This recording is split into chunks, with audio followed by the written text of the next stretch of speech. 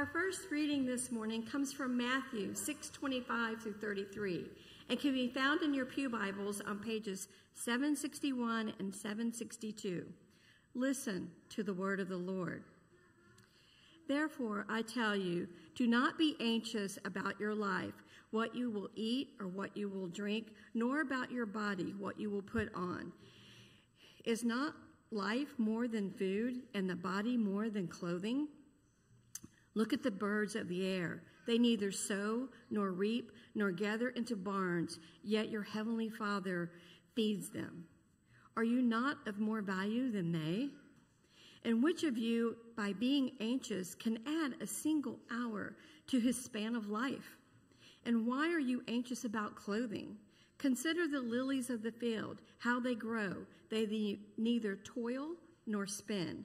Yet I tell you, even Solomon in all his glory was not arrayed like one of these. But if God so clothes the grass of the field, which today is alive and tomorrow is thrown into the oven, will he not much more clothe you, O you of little faith? Therefore, do not be anxious, saying, what shall we eat, or what shall we drink, or what shall we wear? For the Gentiles seek after all these things, and your heavenly Father knows that you need them all.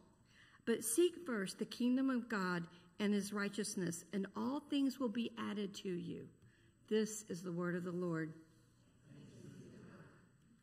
I'd like to read to you some scripture from the Old Testament. This comes from Psalm 34. I'll read the entirety of the chapter to you. And listen out, or listen to the themes that David speaks to here. I will bless the Lord at all times. His praise shall continually be in my mouth. My soul makes its boast in the Lord. Let the humble hear and be glad. O magnify the Lord with me, and let us exalt his name together. I sought the Lord, and he answered me and delivered me from all of my fears. Those who look to him are radiant, and their faces shall never be ashamed. This poor man cried, and the Lord heard him and saved him out of all of his troubles. The angel of the Lord encamps around those who fear him, and he delivers them. O taste and see that the Lord is good. Blessed is the man who takes refuge in him. O fear the Lord, you his saints, for those who fear him have no lack. The young lions suffer want and hunger, but those who seek the Lord shall lack no good thing. Come, O children, and listen to me, and I will teach you the fear of the Lord. What man is there who desires life and loves many days that he may see good? Keep your tongue from evil and your lips from speaking deceit. Turn away from evil and do good. Seek peace and pursue it. The eyes of the Lord are toward the righteous, and his ears toward their cry. The face of the Lord is against those who do evil, to cut off their memory from the earth. When the righteous cry for help, the Lord hears them and delivers them out of all of their troubles. The Lord is near to the brokenhearted and saves the crushed in spirit. Many are the afflictions of the righteous, but the Lord delivers him out of them all. He keeps all of his bones. Not one of them is broken. Affliction shall slay the wicked, and those who hate the righteous will be condemned. The Lord redeems the life of his servants, and no one who takes refuge in him will be condemned. This is the word of the Lord. Thanks be to God.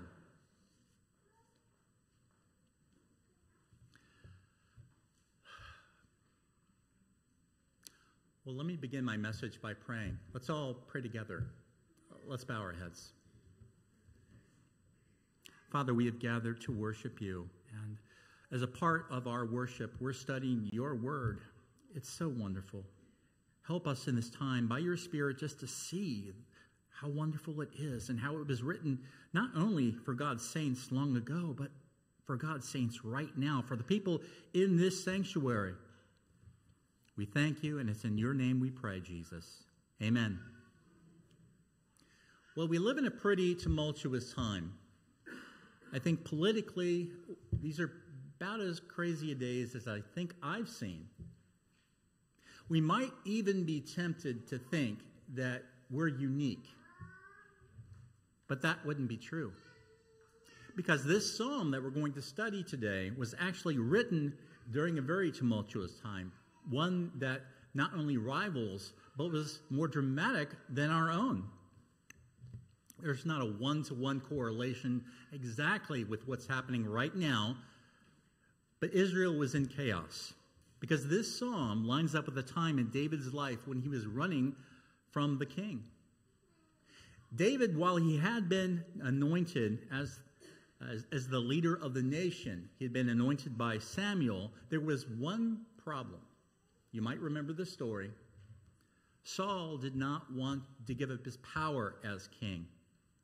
He did not want to go. And he was hostile enough towards David to have him killed.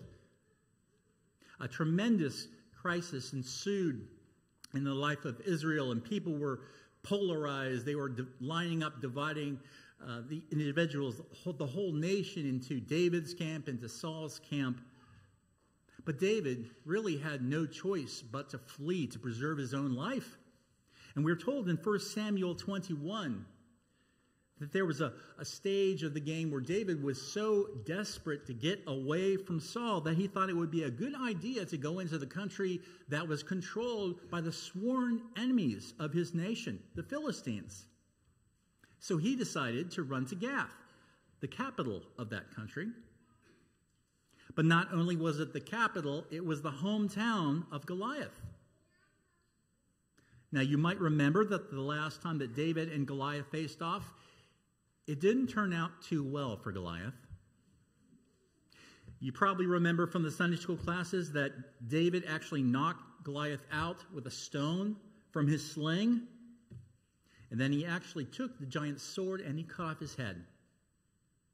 It was a day of utter humiliation and defeat for the Philistines. They had to run from the battlefield that day with their tails tucked between their legs. Yes, it was tremendous victory and triumph for the Israelites, but it was complete humiliation for the Philistines. And that's where David thought it was a good idea to go.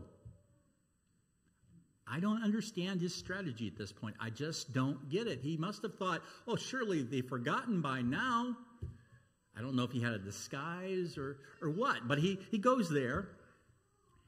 Surely they won't recognize me. He was totally wrong, by the way. They immediately recognized him. We know this guy. They grabbed him, they took him into custody, and they took him before the king of the Philistines. And David realized that he had just left one dangerous situation only to find himself in one that was just as bad. And so he started to panic. He didn't know what to do. And he pretended to be insane so the Philistine king would actually not see him as a threat and maybe have just a little bit of pity on him. Well, the ruse worked. It worked for David, and he was set free. And knowing that he had escaped a situation that could have very easily resulted in his death, he wrote these words. The main point of this psalm, and I've actually written it down on the insert for you, believers should seek the Lord because they have tasted and seen that he is good. The extent to which we do that, experience the Lord's goodness, it depends on how we answer some questions that David speaks to in the next few verses. I've listed them there in your insert, and we'll take them one at a time. How do you praise? Who do you fear? And where do you go? We'll take them one at a time. How do you praise? David makes it clear that the person he praises is the Lord, and he makes it his goal to do so. And this praise goes into worship, a reverential awe every day, each moment of every day. David makes a choice. He chooses to bless God, and he pursues a sort of inner sense of worship. By doing so, David keeps his eyes on God and not on his troubles, not on his worries and anxieties. David was no stranger to anxiety, worry, stress. If you just look at a little bit of his life, you'll see it's just full of troubles. Many of them were the direct result of some bad choices that David made. Yet he chooses to worship. He wants to worship God. He wants to praise him. Now, I find that amazing, but for this reason. David had all sorts of troubles, anxieties, but he doesn't see them as a reason to become bitter or to lose faith in God, but to embrace God even more. Let me restate that. He views his troubles as a reason to praise God. He leans into them. And we can do that too, knowing that God is with us in them. But not only does David make this a personal exercise, but he asks for all of God's people to do this with him, to join in. You see, worship begins as a personal exercise. It starts there, but it never ends there. C.S. Lewis made an observation in his book, Reflections on the Psalms. Have you ever noticed how when you're praising something or someone, you almost instinctively start trying to draw others into your praise? Here's an example of what I'm talking about. Let's say that you're looking at some pictures of your kids, your grandkids, great-grandkids, and you're thinking to yourself, I just can't believe how stinking cute these kids are. I just can't believe it. And so what's the next thing that you do? Almost immediately, you try to get others to look at those pictures with you, right? And you're pointing them out. Look at that. Look, can you see how cute that? Look at those dimples. My gosh. Holy moly. We do the same thing with sports, don't we? Look at that slam dunk. Or look at that long pass. He had a touchdown in the last 20 seconds. It saved the whole game. We even do that with pictures and videos that we find online. Funny ones, you know what I'm saying? Now, if we react that way to television or social media, how much more should we try to make a habit of encouraging our brothers and sisters to join with us here on Sunday morning? I mean, praise blesses our God tremendously. It blesses him, but it does something to us too. Something is going on in the person. It's extremely important. Here's why I say that. Verse 2 says this, my soul makes its boast in the Lord. I want to take a second to look at this more closely with you. I believe this observation was first pointed out by Tim Keller in a sermon he gave on Jeremiah 9. But I believe the principle actually applies here as well. When it says, my soul finds its boast in the Lord, the verb there is halal. We just sang it a few moments ago. Hallelujah, we praise the Lord. We praise the Lord. And so that's the verb that's used here, but it's in a weird format. It's in a form that's actually reflexive. I don't want to get too hung up on this, but the point of it being reflexive, he's not talking about giving praise. He's talking about receiving praise. Not giving, but receiving praise. And where does he get that praise from? The Lord. So another way of looking at this verse is this: my soul finds its praise in Yahweh, or my soul gets its praise from the Lord. This might sound just a little bit weird. Just sound like a little bit, odd to you. But stay with me for just a moment. Certainly not praise in the sense of worship, because worship is something due to God alone. But what I'm talking about here is praise in the sense of approval or acclaim or blessing. The New Testament actually has a lot to say about praise in this way. I'll just give you a couple of examples. In John 5:44, we see Jesus chastising the Pharisees for their unbelief, and he says this. I want you to notice how he corrects them. You try to get praise from each other, but you do not try to get the praise that comes from the only God. Over in Romans 2:29, Paul writes, a true Jew is one inwardly. His praise is not from man, but from God. There are other verses, but that's just a couple of them. Where am I going with all of this? What am I trying to tell you? That praise is very important, so much more important than I think we might realize. It's important not only because of who we praise, but where we receive or who we receive our praise from. We worship God both privately and with others, but we also constantly bring to our minds that our true identity comes from that praise that we receive from God. We are part of His family, and we hear the words from Him, you are my beloved child, in you I am well pleased. And we will hear, well done, good and faithful servant. Enter into the joy of your master. So how do you praise? Who do you fear? For many of us, when fear touches our lives, it feels like an enemy to be struggled against. And there is good news here. The gospel holds out a wonderful reality. God does indeed free us from our fears.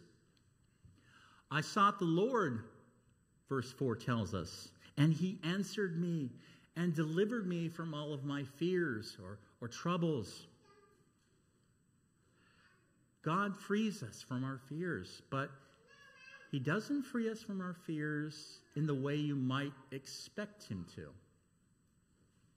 Just a few verses later, David writes in verses 7 and 9, the angel of the Lord encamps around those who fear Him.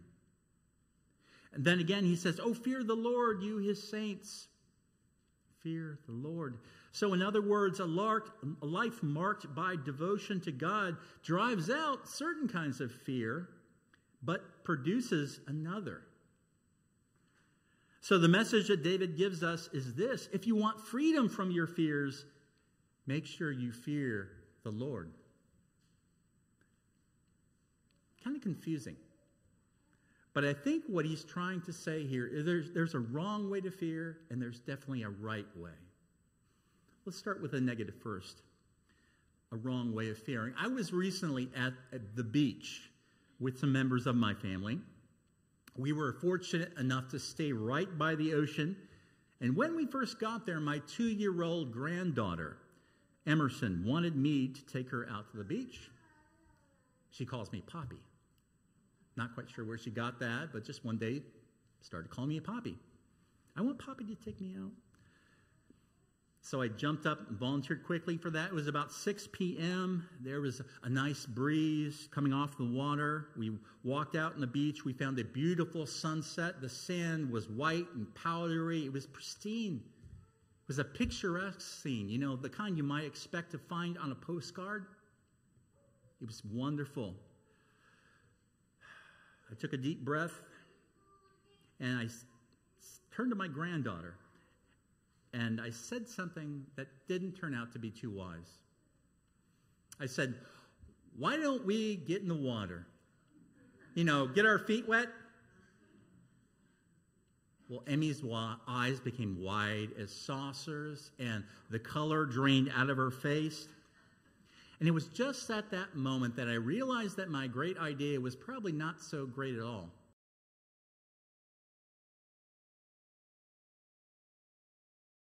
Why does he connect taste with it? That seems kind of strange. I think you can argue that of the 5 senses, taste is arguably the most intimate.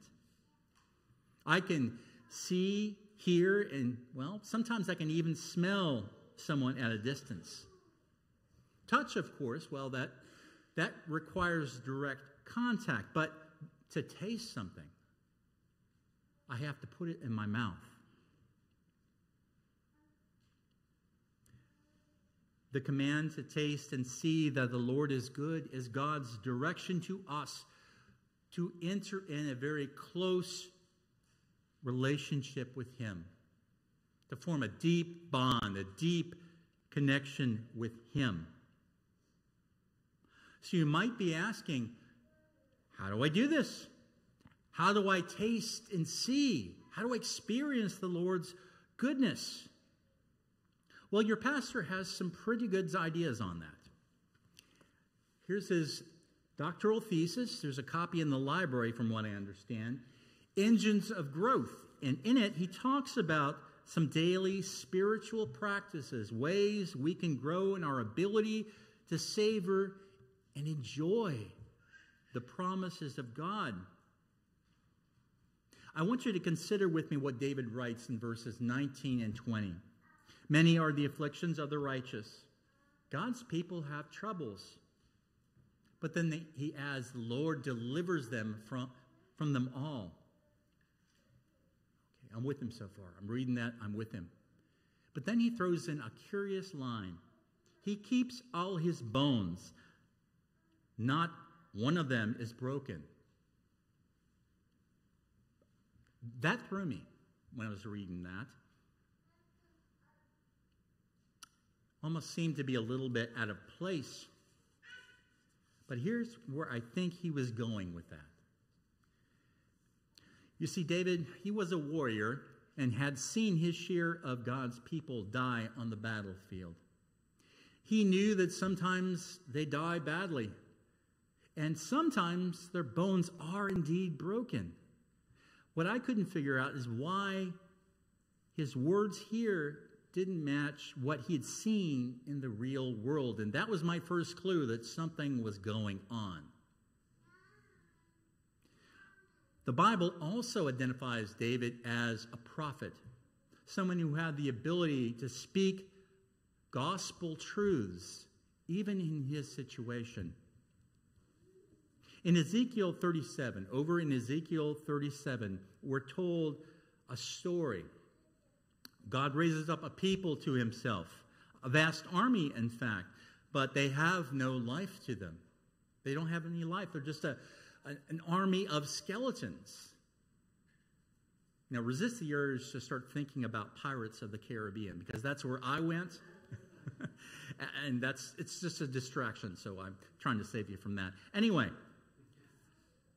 God does something even more miraculous. At that point, he breathes life into these skeletons, and then slowly they begin to take on muscle and flesh, and they begin to breathe.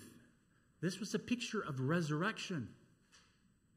Resurrection. So it's no surprise that in the New Testament, over in the Gospel of John, chapter 19, verse 36, we're told that none of Jesus' bones were broken during the crucifixion. John goes out of his way to tell us that. It was a picture of resurrection, what God was going to do. But there's something else too.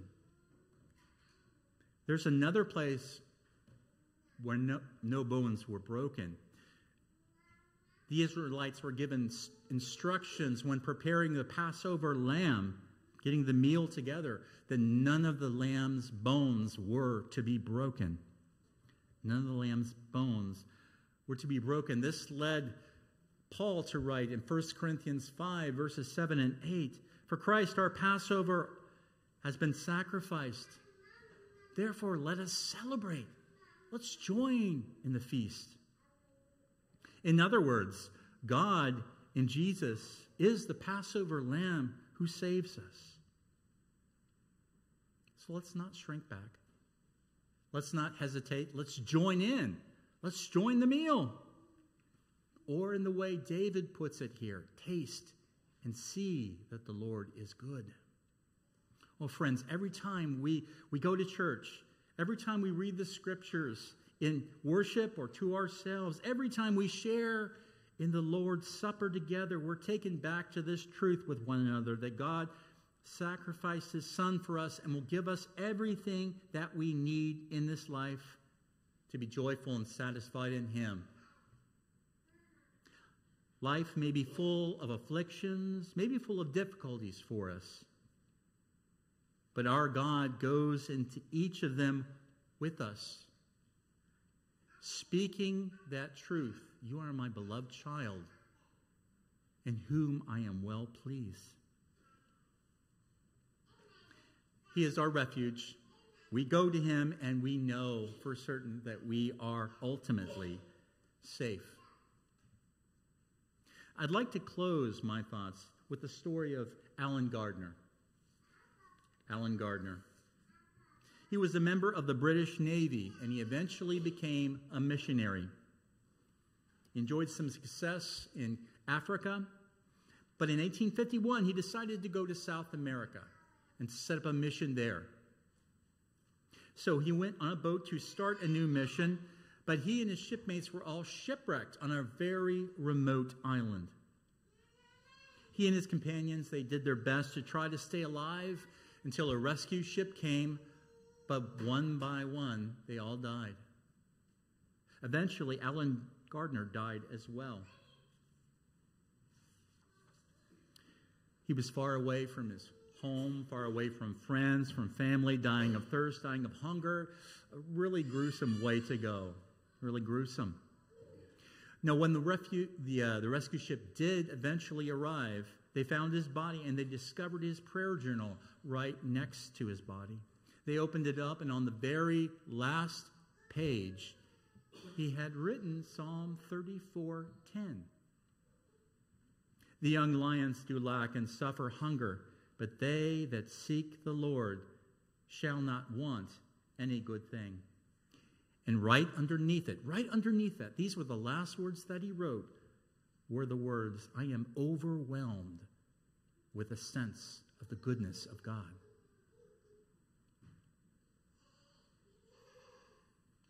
How? Seriously, how is something like that possible?